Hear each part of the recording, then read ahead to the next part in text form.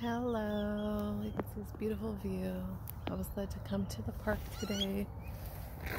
So beautiful. And just share a message with my soul tribe and anybody who's listening. I got my light warriors. Higher Realm Holistic, shout out to Veronica. So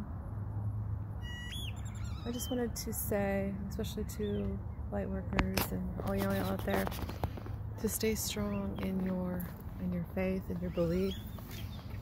And I had a pretty interesting dream last night. And I mean, I've had dreams like this where I'm attacked, and usually by karmic energies. And in the dream, this person was laughing at me, at my love for God. And the earth literally split in two, and there was like the ground had, the other side was risen really high up and then split.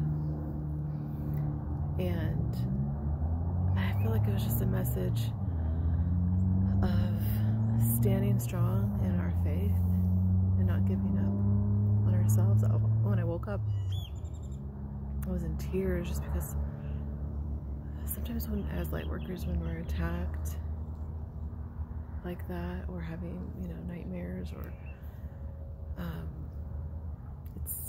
it can be jarring, I guess. But it was really, the tears were more about my love for God, my love for Yeshua, my love for the Creator. And I asked what to do from God, and I got pray. So I just prayed, pray. And I feel like the message was, these people or energies have hardened hearts, and they can be triggered by your light. So just pray for them, send light. And then I was told to come to the park, so I'm here. Look at all the cute ducks.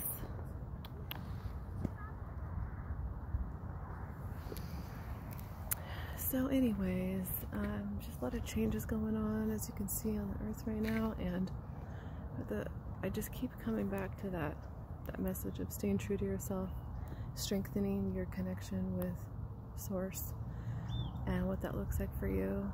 And yeah, that's the main message. Forgiveness in our hearts, softening our hearts. Pray, meditate, take the time to do those things. And especially with opposing forces, karmic energies, entities that have hardened hearts, just keep praying. And yeah, so I love you guys.